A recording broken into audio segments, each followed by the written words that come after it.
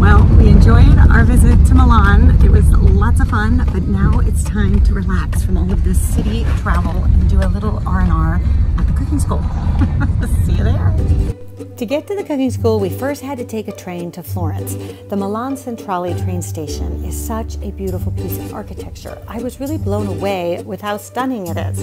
I booked our tickets on Italo, which is a train company in Italy that's the bullet train. It's basically like the TGV in France. And I picked the club ticket because that then gave you access to the lounge. So we meandered our way through the halls. This is a huge train station. So if you've never been there and you don't want to miss your train, I would allow enough time to navigate it.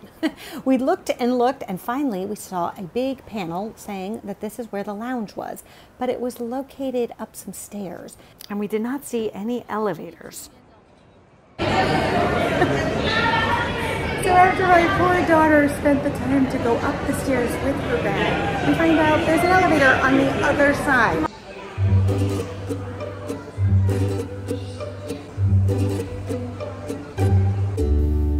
Once inside, the club lounge was really fabulous. And we just sat there and waited for our train to come in. So the big thing is to make sure you get to your coach before the train arrives, because there's only so much space for your baggage. And we have 3 big luggages, so wish us luck. So the monitors up above will tell you what coach number is going to stop there. So this is coach 6 and 7. We were coach 1, so we had to keep walking a bit. And you can see people are already starting to line up where their coach is going to land, and this is because of the limited baggage space. So this is a thing that for Americans, we always learn the hard way. A lot of Europeans will take trains for just a few days travel, and they have these tiny little suitcases, and when we come to Europe, we're usually here for a week or 2 or even more. And so we have these huge suitcases that we're trying to get on with these trains, and it's always such a stressful moment. How long is it? I'm going to I'm gonna help you. Oh, come on, please. Grab my bag. See, so in our coach, this was the only space available for large suitcases. And then you do have some room below your seat for any type of carry-on. But the luggage space is first come, first served. So you are smart to get there early, because the only other option is the overhead, which really isn't practical for a large suitcase. And we were on our way to Florence. That took just about an hour, and the scenery is beautiful. As you get further away from Milan, you start to see the incredible Tuscan countryside reveal itself, and I just couldn't wait to get into the country. So there's a couple different ways you can get to the cooking school, but I actually would really recommend this way, especially if you're not comfortable renting a car and you didn't want to take one more train to Arezzo, which is the closest city to the cooking school. They will arrange to have a driver sent for a fee, but it was totally worth the money, and our driver could not have been sweeter.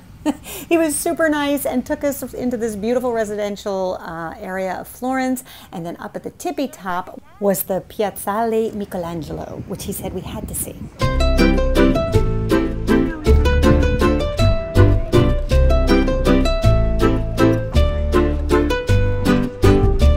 I have to love the Italian hospitality. Our driver, who picked us up to take us to the cooking school, wanted us to see this view, so he took us up here so we can check it out. It's so amazing, and what a sweet, thoughtful thing to do.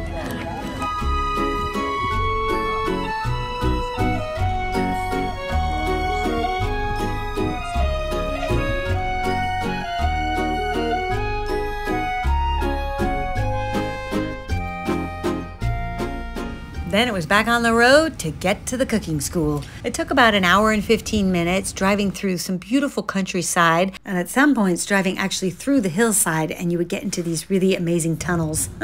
And just when you thought your claustrophobia was getting to you, not to worry, you would just see the light at the end of the tunnel. The closest town to the cooking school is the medieval town of Arezzo. So once you get to Arezzo and you get off the exit, it's probably about another 20 minutes or so. And then it's a little bit more countryside, and then you really start to head all the way up.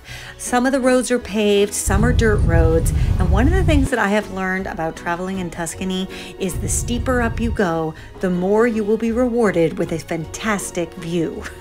One of the things that's so beautiful about this area of Italy are the hillsides. So if you want to see the best views, you've got to climb up, up, up. And just when I was beginning to wonder if we were actually headed in the right direction, I started to see a beautiful old gate in the distance. Look at that. Oh my gosh. What do you guys think? This looks beautiful. Okay, here we are.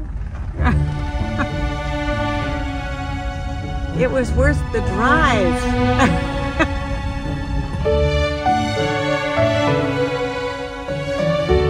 Beautiful cypress trees line the drive to the Villa Torre Tortufo, where the Tuscookany Cooking School was going to take place. This'll do.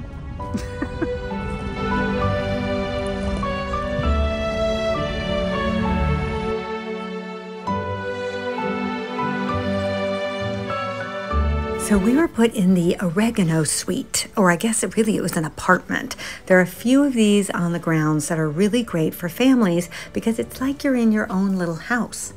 So there's a bedroom on the ground floor, and all of the rooms are so tastefully decorated. It's really beautiful, and you really have the sense that you're staying almost more like in a private home than a hotel. And off this room is also a private bath. So it works out really well for whoever's staying in this bottom room. And we thought that we would have my youngest daughter stay here because her suitcase was so heavy. There was no way she was making it upstairs. So we just put her right downstairs. Then you make your way upstairs, and there are 2 bedrooms at the top of the stairs. I took the one to the left, which I thought was beautiful because, again, you have a beautiful view out the window. A shame my husband didn't come, but this was meant to be a mommy and me trip with just me and the girls. And truth be told, he doesn't cook, so the thought of spending a few days at a cooking school just was not this idea of fun. Although you don't have to cook and participate at the cooking school, you can just sit by the pool and eat all the meals, and we actually had a participant that did just that. And then downstairs, there was a wonderful little sitting room with a beautiful old fireplace. There was a corner of this room that had almost like a little kitchenette if you wanted to have tea or coffee in the morning. It was really just so perfect. I just love this little cottage. So beautiful. So I have been saving up to come here for years because I have always heard about it. The reviews were always so great. And with this being my eldest daughter last summer before she heads off to college next year, I wanted just the girls and I to do something special that she would always remember.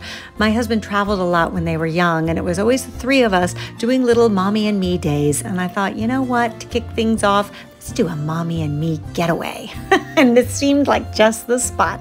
Okay, then we had to head down and check out the pool.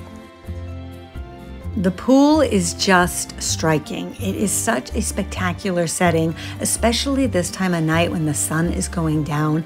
The light in this area of Tuscany is just beautiful. You see the hills in the distance, the sun is setting, and I have to say, I love these trees that have been clipped to function like umbrellas when you're sitting under them during the day. It's so fabulous.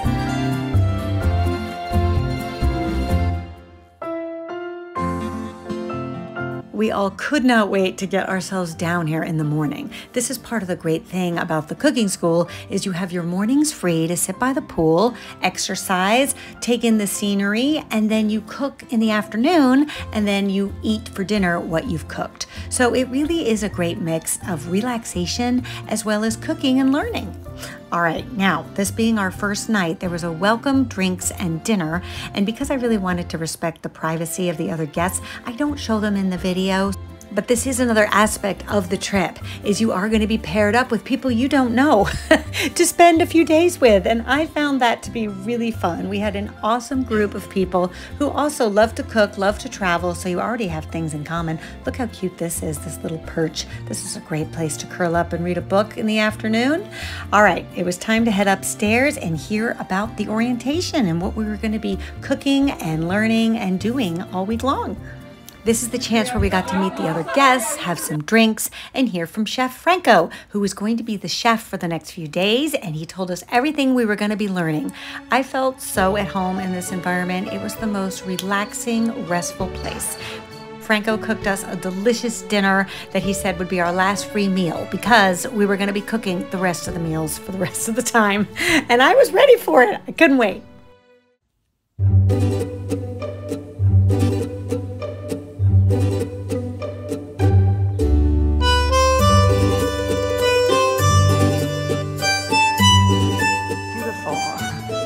The breakfast is set up in the kitchen every morning. This is the kitchen that you do the cooking classes in, and it is one fantastic space. There's all kinds of pastries and yogurt, homemade breads that they make on the property. There's also fresh squeezed orange juice, which is fun in the morning. A beautiful selection of fresh fruit. Look at this beautiful pineapple with the mint. Isn't that pretty? And of course, it wouldn't be Italy without a fantastic coffee machine. So this is one of the things that my youngest daughter used to love to do, is make everybody's coffee in the morning. So you would just press a button and the milk would froth, the coffee would pour, and it was just really fabulous.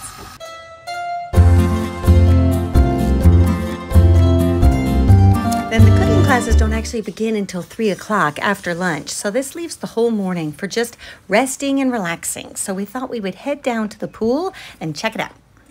While the girls went to go find a seat by the pool, I decided to go check out the fitness center. It's a pretty lovely little spot to exercise. Once inside, you'll see they have a couple of treadmills. In the next room, there's a stationary bike and some other exercise equipment, a soaking tub, some restrooms, a sauna, and a steam shower. It's really everything you could possibly want. I can't complain with the view. I mean, this is as pretty as it gets. This actually works out well because I can watch my kids in the pool at the same time. They're old enough to know how to swim, but still, I always like to have an eye on them in the water. This is the perfect place to relax before the cooking begins.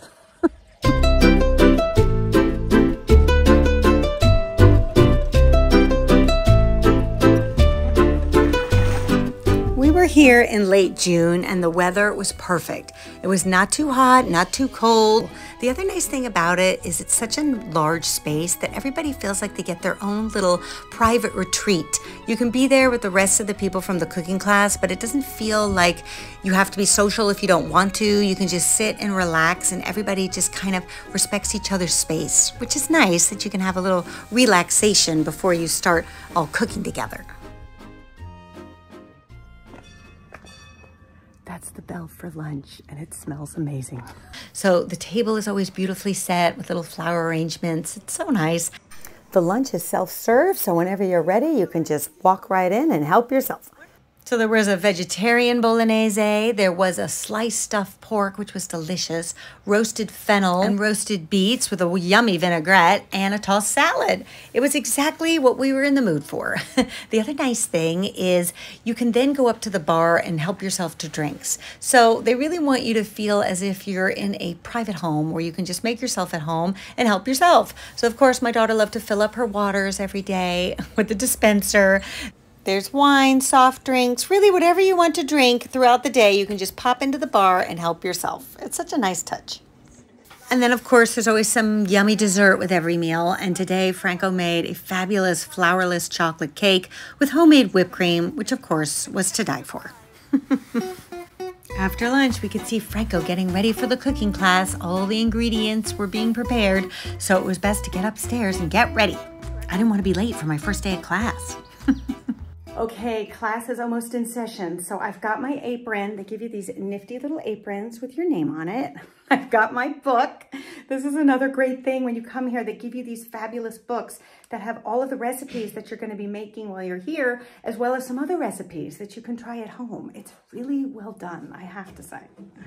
Then we checked the blackboard in the kitchen for the recipe numbers. We looked them up in our books, and it was time to get into teams. Franco groups you by courses so that each team is making a different course of the dinner. So to participate in the cooking class, the minimum age is 12 years old. So my daughter just made the cut.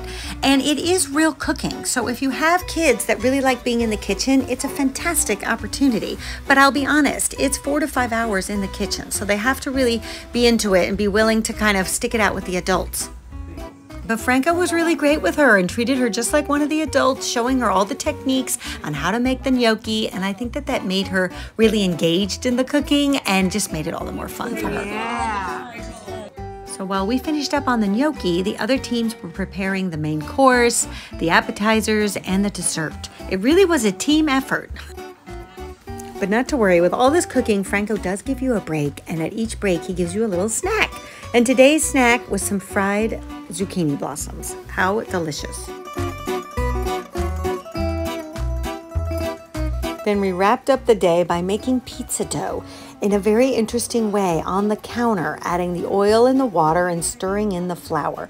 The pizza dough was going to be used the following night for when we got back from our excursions and we were going to have a little pizza party. But now it was time to rest up before dinner. After spending all afternoon in the kitchen, it is time now to taste the fruits of our labor. I'm really curious to taste all of the dishes that all the different teams made. He said if we popped down early enough, we could watch him assemble it. Let's go check it out.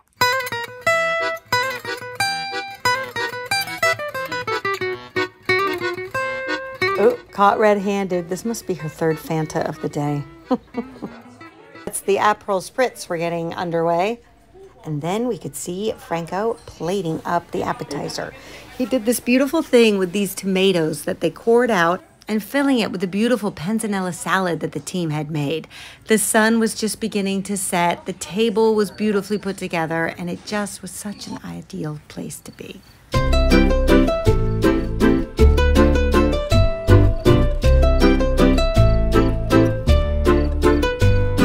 Then the dishes started to come out and were presented. This was the beautiful panzanella salad in the tomato cups, which was quite delicious.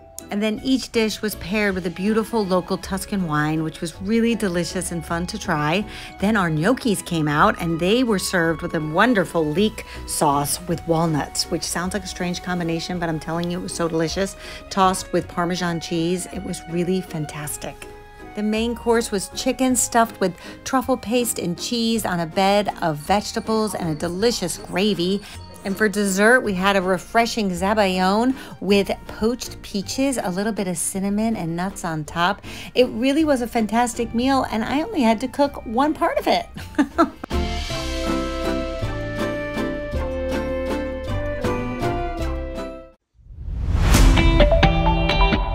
On day 3, we took a break from the kitchen and we're planning on going on a few excursions. So this is one of the fun things that the cooking school does plan for you, a day of culinary excursions. So we loaded up on their cute little bus and headed off into the Tuscan countryside.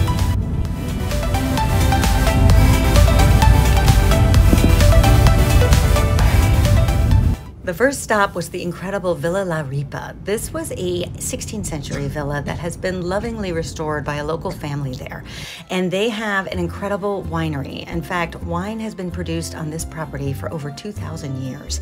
And they have a wine tasting that you can do, sampling some of their incredible small batch wines that is located in what used to be the former stables for the villa. It's a spectacular setting for wine tasting, and it was so much fun to try all of the local wines. In fact, they do ship worldwide, but they only distribute to people who come to the villa or if you're part of their wine club. So it was an extra special treat to be able to try it. I did send some back to our house in France because the shipping was a lot cheaper than sending it back to the USA. They also make a spectacular olive oil, and that was really fun because at least the girls could try that. Then it was back on the bus and back into the countryside where we were headed to a cooperative farm that raises animals to produce their own cheese and cured meats. They prepared a lovely lunch for us that started with a delicious pasta. Then came the sampler platter of some of the wonderful products that they're producing on the property. Some of their delicious cheese, their cured meats, a really fabulous tomato jam, which paired really well with the cheese. And then, of course, for dessert, a delicious light as air cheesecake made with their local cheese. Then we went down below and we were able to see all of the cheese production and how they were storing the cheese. It was really impressive to see the amount of dedication and artistry that went into this. Then back on the bus we went and we were headed to the town of Arezzo. Arezzo is a beautiful old town that dates back as far as the Etruscans in the 4th century. It had a very high military status during the Roman period, And it's just a beautiful city to walk the streets, admire the architecture. There's cute little boutiques and shops that you can go into. Oh, I saw these baskets, but really, if I bring home one more basket, I think my husband will disown me. So I kept on walking. There's also shops that show beautiful Italian products like pasta or sauces. I just could have spent the whole day in here, but we only had about an hour, so I had to get to the top. So the one thing I promised my husband I would show him when we're here is the square where they filmed Life is Beautiful. So apparently that's here in Arezzo, and it is one of his favorite movies. Mine too. So to get to the square, it's quite a hike up, but it is well worth the effort. So make sure you have a good lunch. That's my favorite sound in Italy, the bells. We were there just after lunch, so a lot of the crowds had diminished, but it was really great to kind of get an idea of what the town might have been like years ago. And as I rounded the corner, there it was in all its glory, the beautiful square that's featured so prominently in the beginning of the movie. If you haven't seen that movie, it's one of my favorites, even though it's a little bit bittersweet, but I think the message is really powerful. Our guide at the cooking school was telling us when they filmed the movie, they actually had to get all of the shops to change their signage because it takes place in the 1940s during World War II. So the buildings were perfectly at home, but all of the modern shop signs and things like that had to be redone. Can you imagine what a feat that must have been?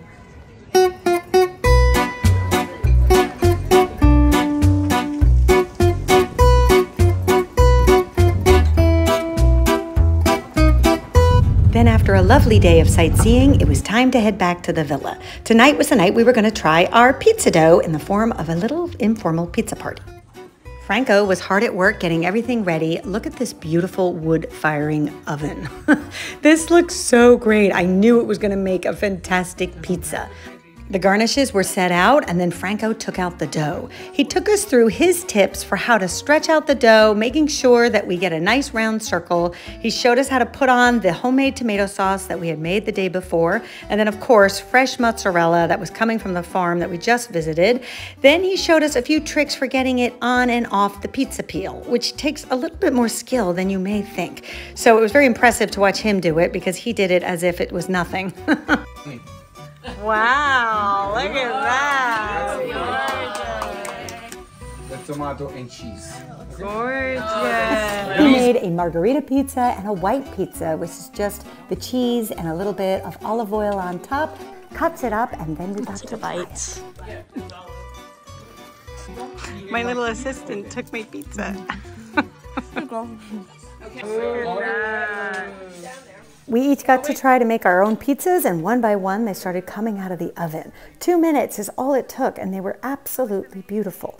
Even my daughter was very impressed with the pizzas she was able to make. I think it was really fun to see her little hard work and effort pay off. A great confidence builder. My pizza, on the other hand, had a bit of a different story. So first of all, I made my pizza, and then Franco showed me how to put it on the peel. That was the first challenge. It was a lot harder to do than I thought. That pizza peel is really heavy, and of course I loaded up my pizza with all kinds of toppings. I did mushroom and Italian sausage, so Franco helped me flop it back on the pizza peel. So okay, it looked like that was going to be okay. And then when I tried to put it in the oven, I couldn't get it off the pizza peel, and when I gave it a jerk just like he had done and tried to flip it, my poor pizza flipped in half and it almost turned into a calzone. I need some practice.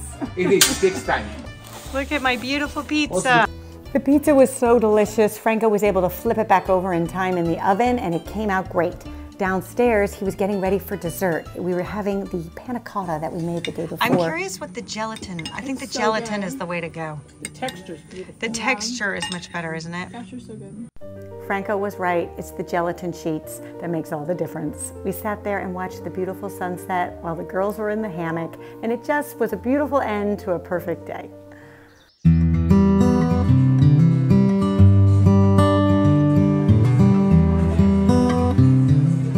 So we just heard we're going to go truffle hunting, which should be really interesting. So years ago, truffle hunting used to be done by pigs in this area, but then they found that the dogs were a lot easier to train. This adorable creature was the truffle hunting dog, but she didn't look like she was up for a day of work. But not to worry, as soon as her trainer came and said it was time to go hunting, she sprung up and off she went.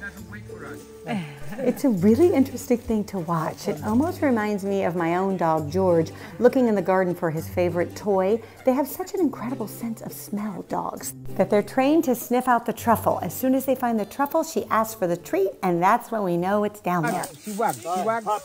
Must be something, must be something. Must be something. Let's see if she asks her for a treat. I'm not going to give you the treat yet. You have to wait. Oh! That's a big one. Definitely, I didn't put this one down. Yeah. But I think it's raw. It's Wow. one, no? But it's not very good. Parecchio no. No. Very good. It might be half rotten. La troppa pioggia l'ha deteriorato. Vai. There's too much rain in the previous month. It's kind of rotten. Vai, su. Vai. But at least... But she found it. Not the one there. Oh my gosh, she's on a roll. Oh, I'm happy. Wow, look at that. Is that a good one? Yeah. Wow. And do you need to dry them? No, we wash it with the nail brush and then we shave over the food. And it's ready to go? Yeah. Wow. Tonight I can do on the ravioli. I will do on the ravioli. Okay. So then it was back in the kitchen. We made some focaccia bread from last night's leftover pizza dough. Then we made some beef rolls. This is how we're getting out our aggressions. Then one of the other teams made this incredible looking eggplant pudding that was going to be used as a starter. And then Orly and I were assigned the cannolis. So we started to make the cannoli dough. And for somebody who has always bought cannoli shells, I was really interested to learn how to make them myself because I have never succeeded. It has always turned into a bit of a mess. This is so easy. I've never had such success. Then we cut the dough into squares with this very nifty little pasta cutter contraption and wrapped the dough around the metal tubes. And here's what made this so easy. Franco actually bakes his shells in a contraption he designed himself, and that alleviates all that deep frying. It was so much easier that way, so much less messy, and super delicious. We're just taking a little swinging break before we get to work on the ravioli. Let's go on hammocks. Whee! Then it was time to make the homemade ravioli, starting with creating the pasta sheets, which we did right on the counter with the egg and the flour. Then Franco showed us how to roll out the dough. We did it all by hand, how to put the filling in, make the seal. It was involved, and I wondered if my youngest daughter was actually going to be okay with all of this, and I looked over and she was on a roll. She was doing better than I was. It was amazing. It sort of reminded me that it was very much like Play-Doh, and I think all of those early skills playing with the Play-Doh definitely helped her out here. Then for dinner, we saw all of our plates come to life. The eggplant pudding, which sat on a bed of burrata and a tomato puree. It was absolutely delicious and so beautiful too. And the pasta course was our homemade raviolis with a spinach and ricotta cheese filling, and of course, as promised, the freshly shaved truffles. The main course was a beautiful beef dish with steamed string beans and a delicious gravy. It was really fantastic. And for dessert, little rice puddings with marinated fruit. It was quite delicious. It was such a great menu for our last night there. We had such a fantastic time. If you have a bucket list item that involves a cooking school in Tuscany, this is the place for you. It was really top drawer. Then it was back to Florence to look at some more colleges for my daughter. One more travel tip for you. If you're traveling with a lot of baggage, don't take the train.